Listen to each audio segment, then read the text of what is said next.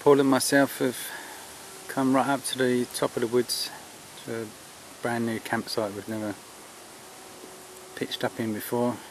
It's right by the edge of the woodland, so we've got a beautiful, nice, cool breeze coming through here, keeping the mosquitoes down. Put the fire on, as you can see. Paul's actually tree dwelling today, or this weekend. His hammock up there, and I'm actually in the ditch, or over the ditch, my hammock there. So when I wake up in the morning, I'm going to have a lovely view right out across the fields.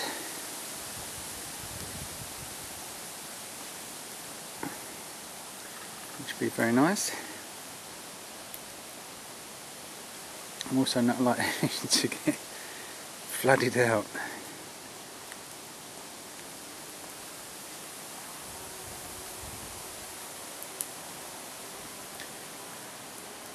The drawback is I'm connected to a rather large oak tree.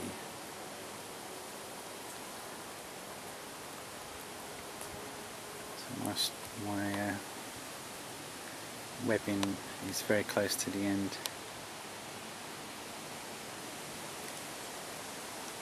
But it'll be fine. Got to put the bug net up and sleeping bag in yet. But, we're just going to have a little wander around now. It's about coming up to midday Friday. So we're going to make a very long weekend of this. I'm looking forward to it. It feels like I haven't been out for ages.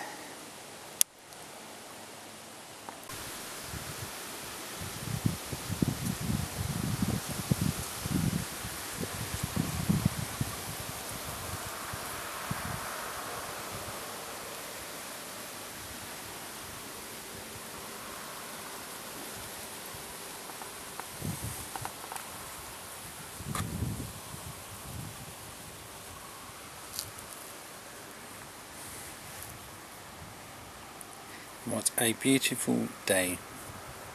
This really is fantastic. And what a view I've got from my bedroom. It's awesome.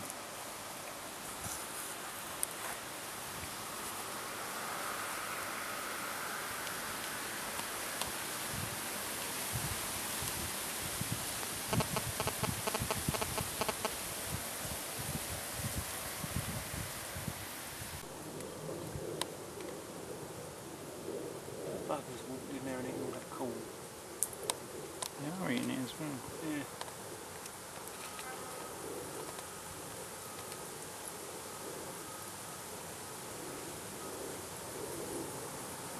That's 3, 4, oh, it's a black one. Fuckers everywhere. 6, 7, 7 I can see. This young one in the middle.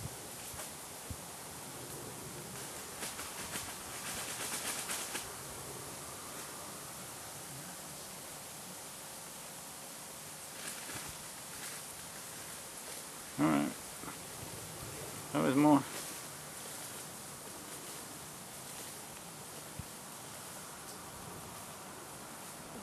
One, 2, 3, 4, Tin ain't gonna explode, is it?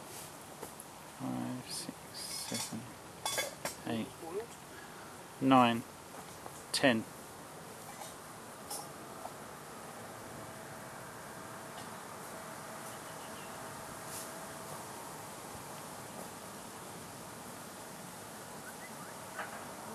Text message. I thought it was specific.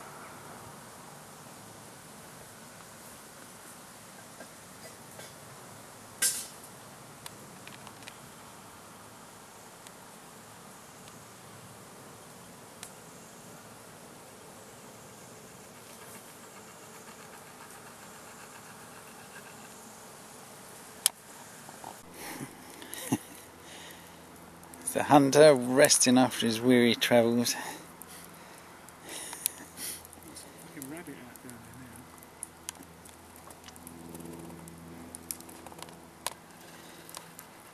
I'm resorting to boiling the bag, not boiling but hung over the fire. So let's toss up to see whether it's going to melt before it's warmed the rice through. I'll let you know how that goes. It's not in the flame, it's just above it in the rising heat. And also got a tin of fish next to the fire, not on the fire. So it's just warming through as well. It won't be hot, it'll just be warm. If I try and put it on the fire, obviously it's going to explode.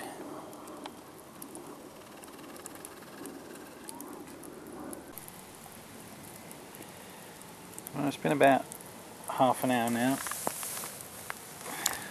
maybe a bit longer. I think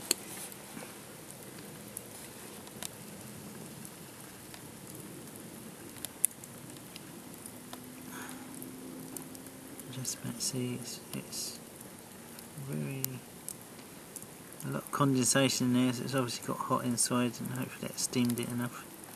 I think so, over half an hour. Now we'll give it a go.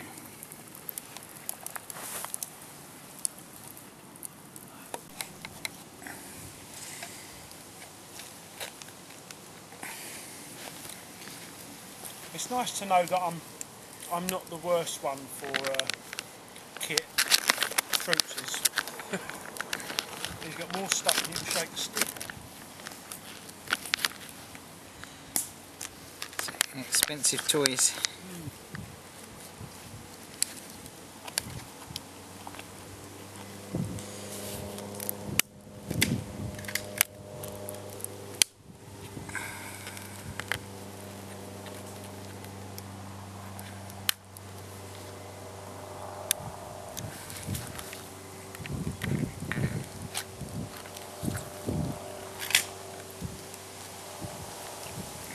He's definitely a bad influence on me troopers.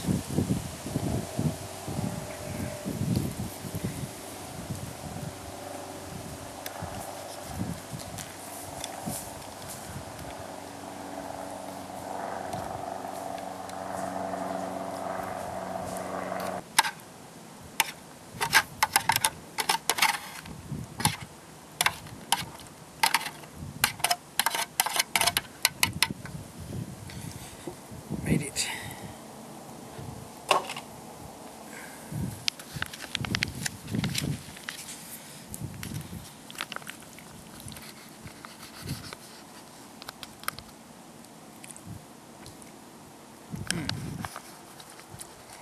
Yep. The fish is just lovely and warm.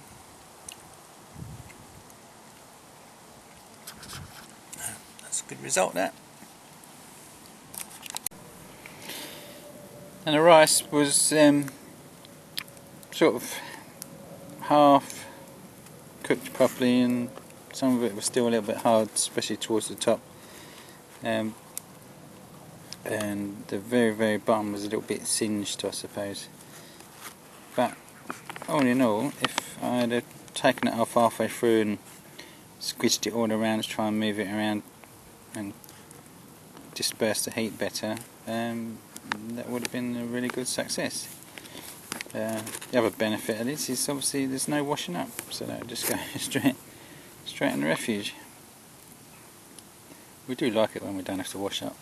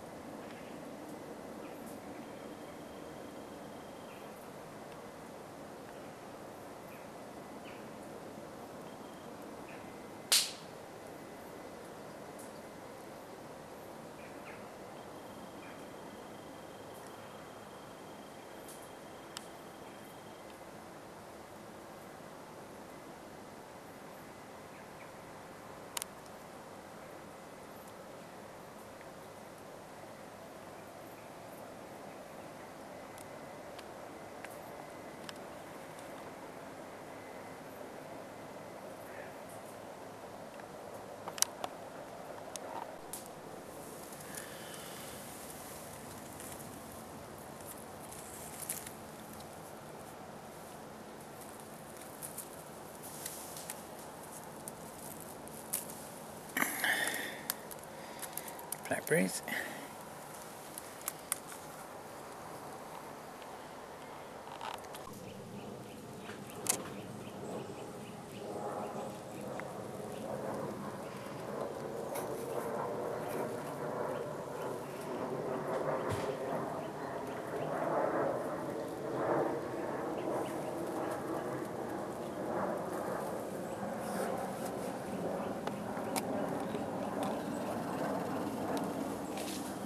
Vinny.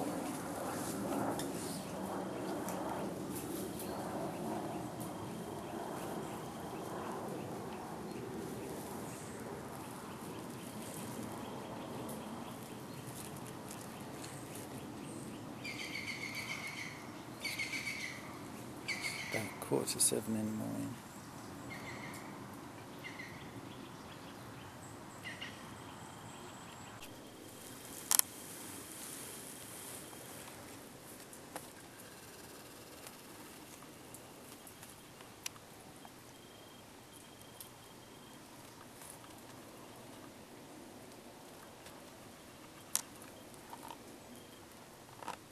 Oh, make sure there's no stuff in there. No, better not use that. I've got turmeric down there. Okay. Potatoes, carrots, leeks. Yeah, Got some onions, time actually. peppers, rabbit, pheasant, and some pork belly. Not pheasant, sorry, big pigeon, rather large pigeon. All foraged.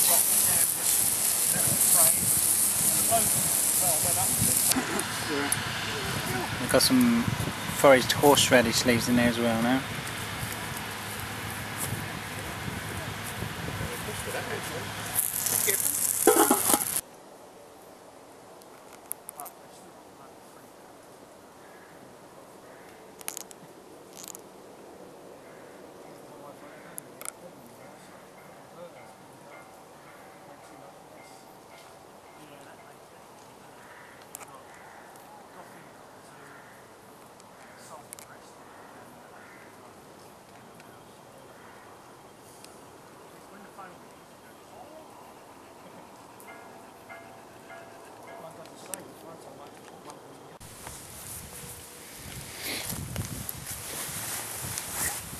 One of the dangers of having fires on ground that is very deep or thick peat is that you get fires smouldering underneath. You'll see there's an obvious bit here where it's dark patch.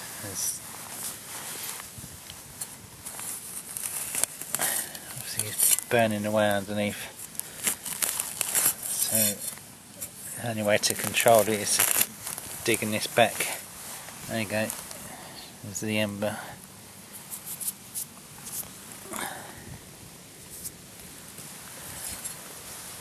So we've had to dig this back quite far just to try and keep the fire under control, stop it spreading. What we don't want to happen is when we leave here is for this to be smouldering away unsuspected underneath.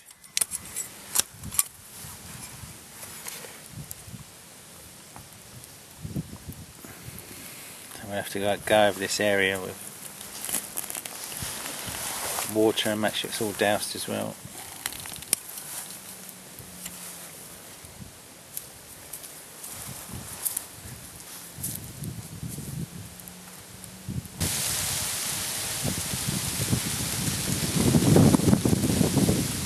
One last look before we go home.